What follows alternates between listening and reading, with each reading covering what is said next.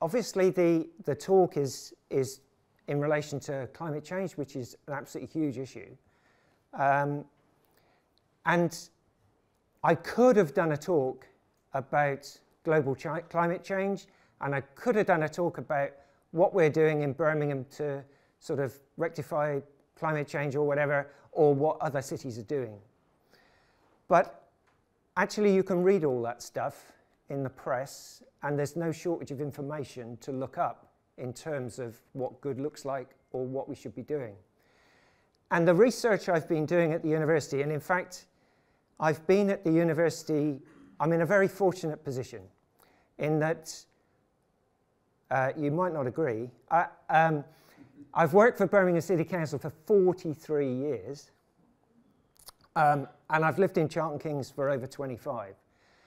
But since the year 2000, I've basically had this split role of being one foot in the city and the other foot in the university. And the idea is that your research informs city decision making, and the challenges that the city face are put to the university to see if we can jointly fix them. And I've thoroughly enjoyed it, and I think it should be a compulsory position for all towns and cities, because it's the way to sort of help join the dots. And it does seem ludicrous that the two things aren't connected. So I've been very lucky in that regard. But what the research has taken me to is a sort of fresh understanding of, and the major concern I've got is, so we know all the facts, we know a lot of the fixes, so why isn't it happening? And that's the bit that I wanted to try and focus on this evening. So I've already said these are the three headings that CK Futures runs with. What I've also wanting to introduce is a fourth circle. It's a sign of complete madness to be able to draw a circle. I'd already done it. I'd already done it before in pencil.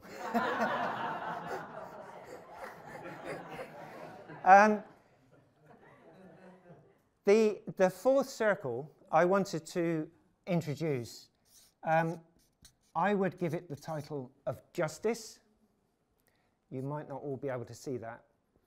But how that actually plays out in a community or a locality is much more to do with health and well-being. Because when you actually tap it down into what is it we want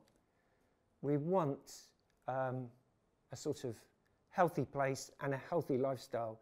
And in fact, there's a brilliant book, if you haven't read it already, called Happy City. Quite a recent book, which is trying to look at the health and well-being ingredients that are needed for a healthy city. But justice, for me, ties these things together.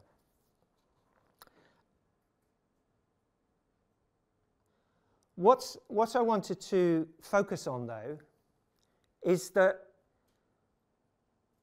we've just seen, you can't have not seen, we have a new cabinet this week, and there will be a position for climate change. The chances are that one person is also responsible for a whole string of other things. And this is the way in which we're approaching it, is still seeing it as a silo operation. What we get from the news bulletins and manifestos and many other parts is that people say what they're doing for climate. But instinctively, we feel that it's an inadequate response, and it's only a partial response in terms of what's required. And the main reason for that is that the key focus is on something called Scope 1 emissions, which is what you as an organization or a place or a country emit. And that is the number one thing we need to be focusing on to get those emissions down. So it makes total logical sense. But it inevitably means, in my book, that you're only dealing with a small fraction of the picture. Now, what I find interesting is, why is it that we're able to sort of intuit that? And that comes to this other little piece here, which is actually something that you may know the person, Simon Sinek, has written a whole book on this, Start with the Why. And he's a sort of business guru. But I find it totally fascinating that it's also about the way in which we've evolved as human beings. So if you take this as a slice through the human brain, and I know that there's at least one retired medic in the audience, so forgive me, this doesn't stand up to Lancet standards, but in essence, your brain has got these three sort of parts. Right at the center is something known as the limbic brain, which is right at the heart of your brain organ. And it's also evolutionary, what we had. When we evolved from apes into humanoids, that's what we had. And the essential function of that part of the brain, which is still there, drives all our emotions, all our decision making, and has no power for language. And that is how we make decisions. What it's surrounded by is the inner cortex, which is basically to do with analysis, would be the best word to use. So we work things out, which is why it equates to the how. And right on the outside is actually the outer cortex, which is the power of language. It's the last thing that as human beings we were able to develop and master, and it's what's made us distinctly different from the others. So what's that got to do with climate change? It's got to do with a lot in terms of coming back to that whole question of decision making. The way in which we have operated and the way in which we think and the way in which we try and push a decision over the line is that we get loads and loads of information together and we try and persuade people to actually change their minds through facts and information. And it's also how a lot of companies operate in terms of they're very good at what they're doing, and in fact it's the way in which whole sorts of government, local government, it's all these systems that we've currently got work from the outside in. What's going to be really important, what is important in relation to climate change and the response to climate change, is to do it from the inside out and actually start with that question of why. Because until we get to the basic understanding of what is the question of why that we're trying to fix, then we're stuck out here trying to wrestle with more facts and more how-to-dos. So let me just try and explain that.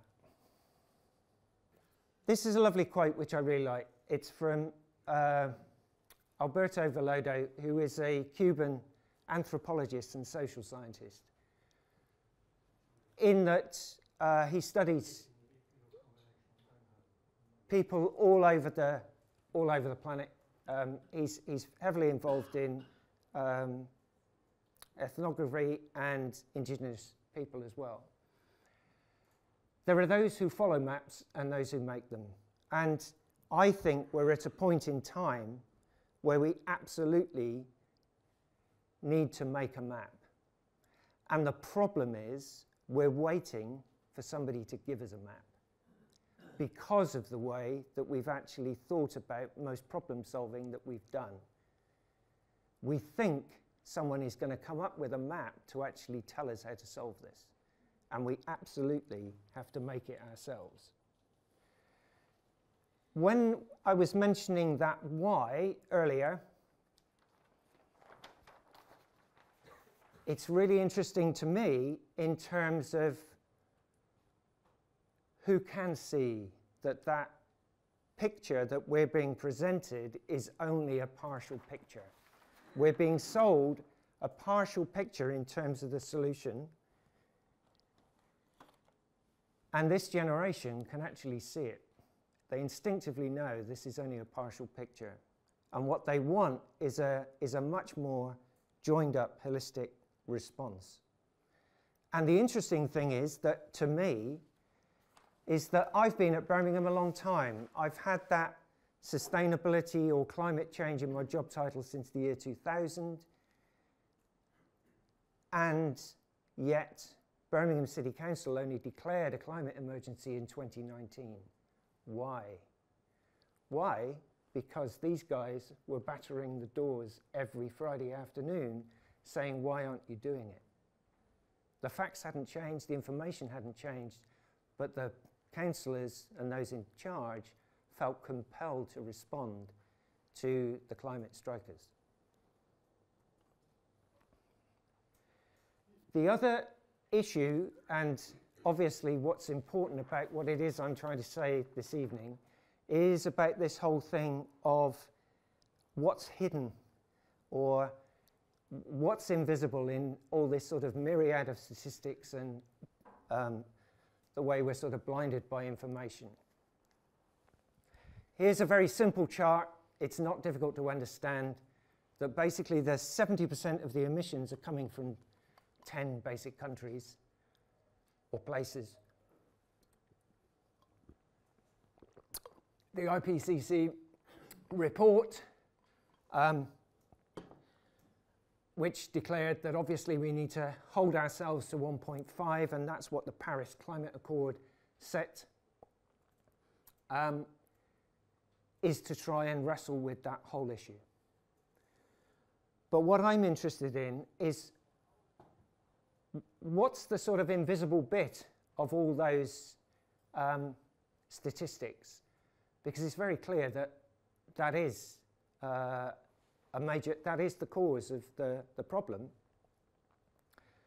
But when you actually drill into it, cities and city living is what's generating all these emissions. 80% of the emissions are being generated from city living, 75% of natural resources. So it's not these sort of blocks of territory that are producing emissions, it's lifestyle. And it's lifestyle that we're all leading right now, sat here in Charlton Kings, in that what we are living is a city lifestyle. So the key to unlocking this is to really, really start to drill into how can we think about city lifestyle differently? How can we do something different about that city lifestyle? One of the things that I was involved with in research terms was a 5-year study called Livable Cities, which was again trying to look at what are the ingredients that actually make a sustainable city. And it was a pan-national study and in fact pan-global study in the end, trying to look at what are the key ingredients that are needed, and critically asking that question of why isn't it happening? I'll just shift that because that seems to be casting a bit of a shadow. And there were 3 sort of concluding things in terms of why aren't cities around the world actually operating in that sort of sustainable way? And there's been a disconnect between municipal governance, finance, and planning. And those three things, which are three core functions of a place, have become independent of each other and not connected to each other. So you're not getting this joined up approach. What you're getting is these sort of siloed approaches. And the amazing thing is that's a global problem. The United Nations produced a whole catalogue of how to make a sustainable city called the New Urban Agenda. And its key conclusions were that those three things had to be in lockstep in order to make it work.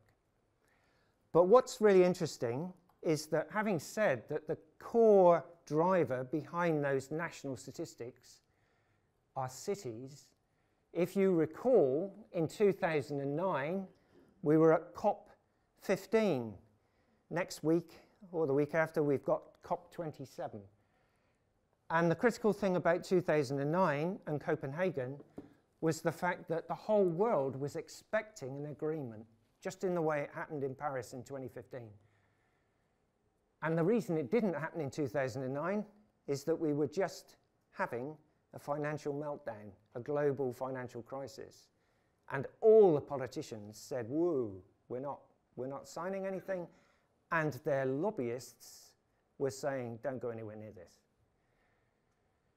The finance markets were not in any position to agree to any global agreements. And that's very significant, because what happened between 2009 and 2015 is the global finance markets got their act together and completely changed their perspective on climate change, which is why the 2015 Paris Climate Agreement was signed by 194 countries. You might think it's political, it is political, but it needs that join up. What happened in Copenhagen, which is fascinating, is that the whole agenda was kind of trashed and the press went crazy about it being a complete failure. All the mayors of all the cities who were there formed their own subgroup and said, why don't we just do it for ourselves? Why are we waiting for national agreements? Why don't we just sort it? We're big enough, we've got enough clout, we can just actually work this all out ourselves. And what followed were a whole series of international city networks that came out of that, looking at a whole range of issues and have continued to work as networks since. Biophilic Cities is just one of those networks. So if cities are essentially the issue, and we've got this race against time, this is just an interesting sort of global spread. McKinsey, who are the sort of Global Institute for Economic Projections and Business Analysis, have done this piece of work saying that effectively the 21st century, which we're in now, is not going to be about nation states in terms of generating wealth or the most important players. It's actually going to be key cities. They've mapped where they are. The dark blues are the existing and the light blues are yet to happen. And basically that will be what drives that sort of set in train, and it's going to drive what happens. Now the scary part is that we also took part in some national research about the speed of that change that's happening across the world. And if you take Birmingham as a city of circa 1 million people, it's actually more than that now, but then what you're looking at is a size of the city of Birmingham every week is effectively statistically popping up around the world. That is the speed of urbanization. So if that follows the same path as all other cities, then we're in serious trouble, and that's why it needs to follow a very, very different path. Now, what also happened at that 2009 climate crisis is that a lot of investors withdrew money from the markets because they saw them as being very unstable and huge worries about where it was going. They withdrew them to the tune of $21 trillion. And what that money wants to invest in is a sustainable future. Is actually trying to invest in rectifying the problem. So when people say to you there's no money for this, money is not the issue.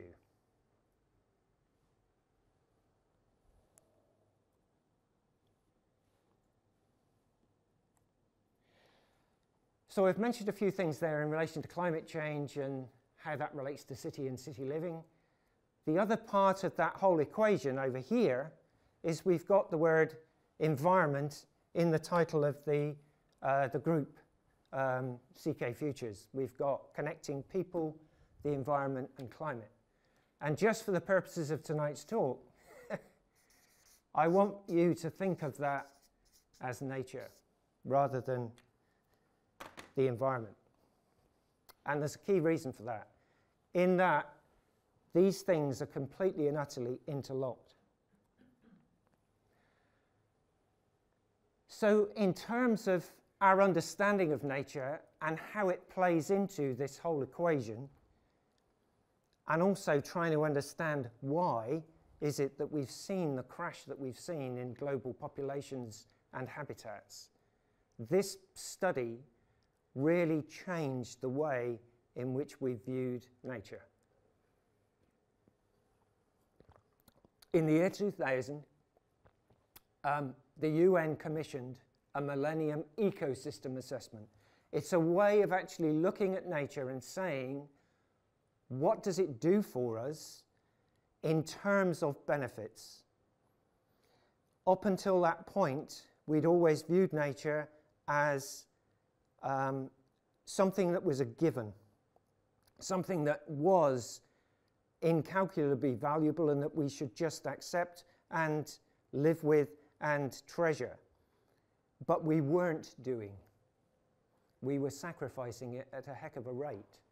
And one of the things that the scientists wanted to understand, these were social scientists as well as other scientists, is can we actually work out what all those benefits are that nature gives us?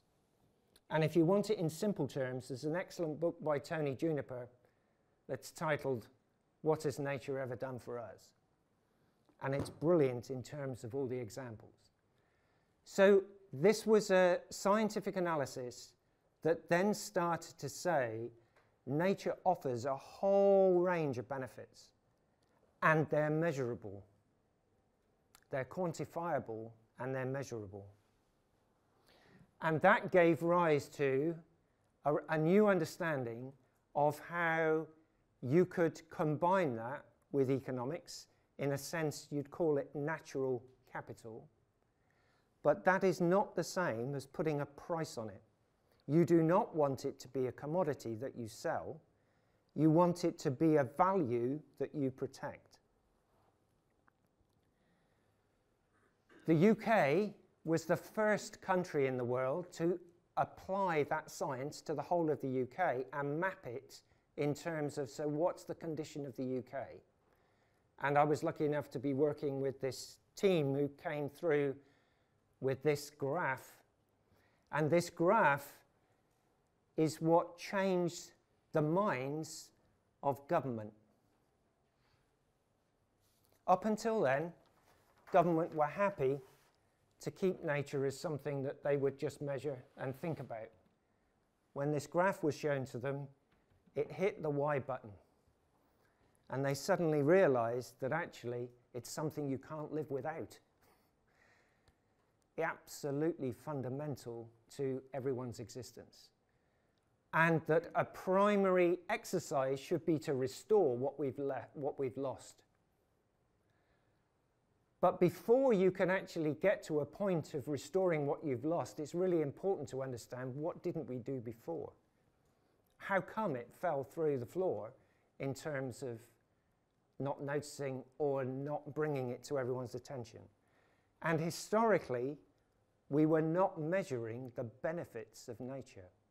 We were measuring the so many square meters or acres, the numbers of birds, the numbers of butterflies, but we were not joining the dots and saying, so what is the human benefit of all that natural environment? Ecosystem science has allowed us to do that. Now, the critical difference is that we're pretty much here at this decision point. The current trajectory is still on the red line. So the government introduced their 25-year environment plan directly as a result of this work. That is what it's stipulating. Now, it means a complete change of the way in which we do business. And the only way we're going to be able to do that is totally move away from this siloed view of how it actually works at the moment. And the critical part about this graph, which I really want you to understand, is that these dotted lines are the projection broken into 5-year chunks. And what's really important to notice is that each 5 years, the ambition and what you have to achieve jumps. It's not a straight line. It jumps, and it jumps more, because you have to accelerate what we're doing. Now, the way in which that's drawn is exactly the same, if you will, in terms of how we need to tackle the climate crisis as well. And what these shaded areas represent are the resources that is going to be needed to actually get you up that graph. Now, that's not about new resources, that's about capacity building of making it everybody's business instead of having it as a siloed subject. That actually you've got to be able to show that if those benefits are critical to our human lifestyle and our human existence, how do we start to measure them in what we do? So that the resource is no longer an environment team, but it's everybody. And the same is true for climate.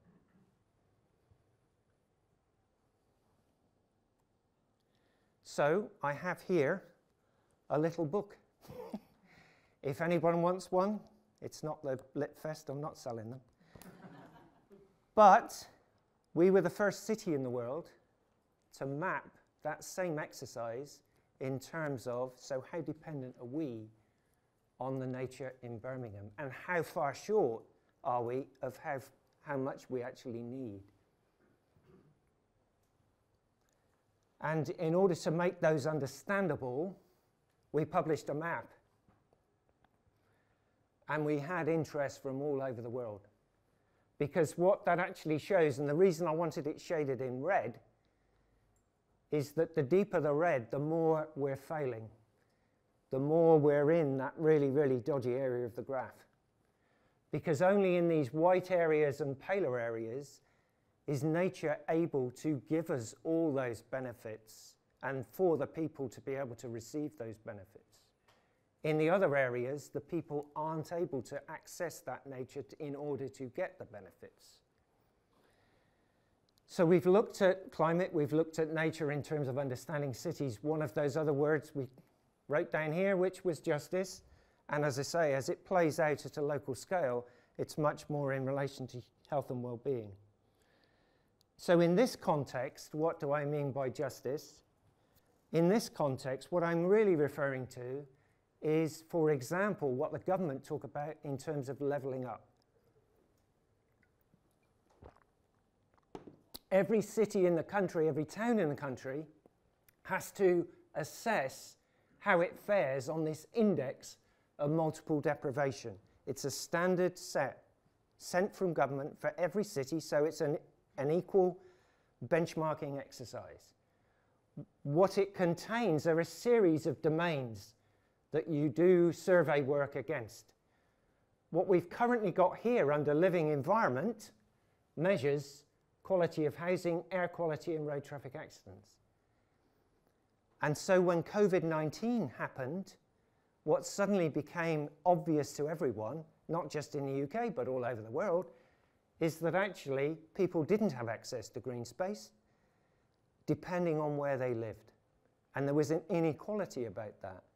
And that same inequality chimed with their life expectancy and many other factors. So we thought, well, let's see if we can create a map of Birmingham that looks at these factors under something called environmental justice. Now, Berlin did this in 2014. Many US cities have followed suit, but there's no UK city that's done it until now. The other agenda that the government are searching for is climate. Nowhere in here are there any climate measures.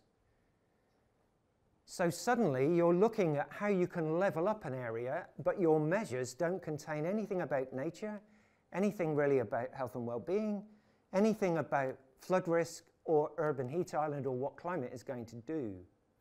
So not forward-looking, but what you're wanting to do is level them up. So for us, that seems a bit wrong-headed. So we've looked at data sets that are available nationally, and we've created an environmental justice map for the city.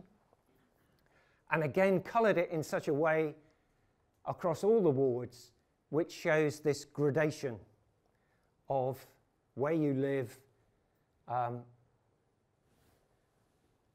the opportunities in the future are very different. And as a city, it gives you a really strong framework to say how you should prioritize in terms of what needs fixing first. And in order to do that, we asked for a governance change. If you remember back to that earlier slide that talked about governance, finance, and planning being important. So what we've set up is a City of Nature board, a steering group that looks completely across the organization where we've mapped all those connections. And at a delivery level, when you come to do something on the ground, you've got mixed teams doing lots of different things, within which is restoring nature as part of that process. And so we think it's a much more sort of integrated approach. What sits alongside that is that because of the strategic focus, we've brought all our third sector organizations together to form a community partnership alliance. They've always worked with us, but they've always worked with us independently on a one-off project basis here, there, and everywhere. Now they're in a single alliance where they can act as a strategic group, access additional funding, but also bring that community voice, community presence, and land things on the ground in a different way. So that's how we've sort of tackled some issues in relation to justice, and I'll come back to that right at the end. If I can just move on to that fourth wheel, which is the people. One of the key things in relation to people's engagement and contribution to all this is around vision. Because if people haven't got a sense that there's a vision or that there's something to buy into, then they withdraw.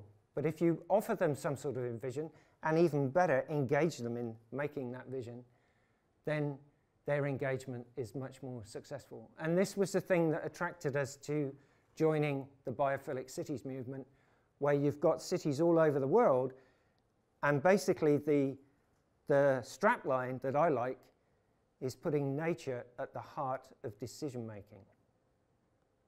That's what they are actually signed up to doing. And we've learned an awful lot from this network and are still learning from them. And anywhere can join. So what we've also done is here is an image which you might think is from Singapore, but actually it's Victoria Square. And we had an amazing sort of greening of Victoria Square by this company, Pollinator, who did as a sort of closing ceremony for the Commonwealth Games just a month or so ago. in the centre of town. And it brought into people's minds that actually this could be different. This could be different. It doesn't just have to be grey, it could be different. What sat alongside it here, which I appreciate you won't be able to read from the room, is a complex wheel approach of how Singapore handles all its public housing. And it puts nature at the heart of all its public housing and steps through all these mechanisms. Now, obviously, Singapore is a single unit, top-down state, very different to here. But what they did was spent 5 years working with all their contractors, all the parts of the organization, all their partners, and everyone else to set up a supply chain and a way in which they knew they could guarantee to make this work. And all their public housing is now meeting this sort of standard. So it's inspiration in terms of what's available. Another city from the biophilics group is Toronto. And in conversations with Toronto, they were again one of these cities who were saying, we can't wait for the national government to sort this, because Canada's not a long way ahead of where we are or anywhere else. And so what they introduced was this new green standard into Toronto. And what it is a tiered options, like a menu that you offer to developers coming into your city. So tier 1 is just to meet your absolute government legal requirements. It's business as usual, done as well as you can, but it's business as usual. So that's the bit that's compulsory.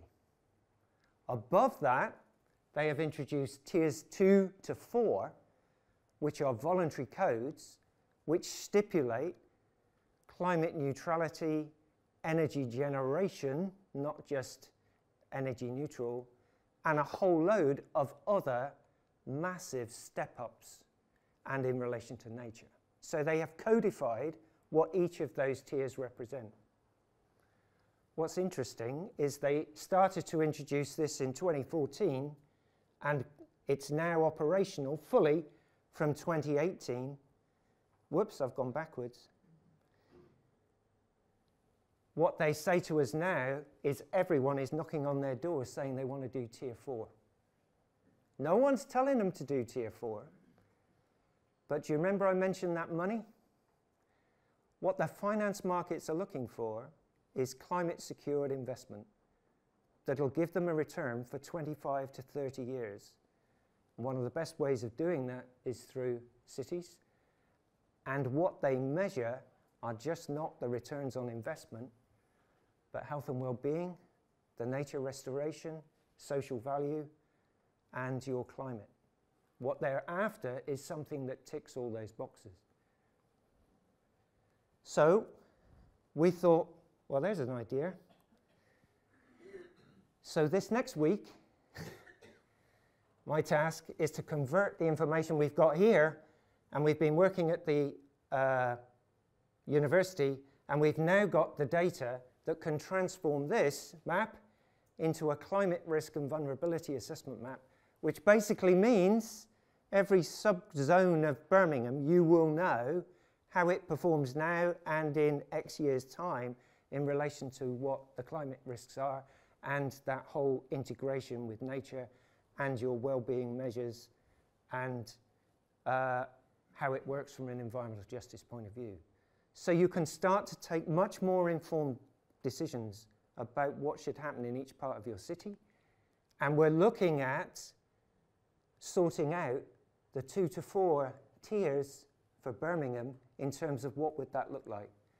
And I've got to present it with other people at the end of November to the corporate leadership team, so that we could start to advertise and promote that, yes, we've got business as usual, but actually we want you to go much further. And if you will, what these codes are really talking about is this is 2030, this is 2035, this is 2041, and this is 2050. If we do business as usual, we're talking about net zero in 2050. We can't wait for that. We have to facilitate much more accelerated change. And we have to be able to tell people what that looks like and make it a vision that the local people want to engage with and set it up in a way that they want to engage with. So what has to sit alongside that, that's all your technical information, is how do you bring the community into that equation? So what every town and city, again, in the country has to have is a health and wellbeing board. It's a compulsory part, and that's how all those GPs, surgeons, hospitals, everything else integrate.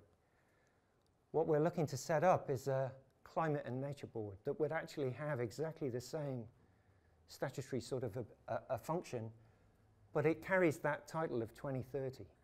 Because what it's going to start doing is saying to everybody, how is that decision getting us anywhere near 2030? Have you reviewed what your options are to actually get us there much more quickly? Really drive that challenge throughout the whole organisation and across all four of these pillars in relation to what we're doing with people, health and well-being, climate and nature, so that you're not just looking at one aspect.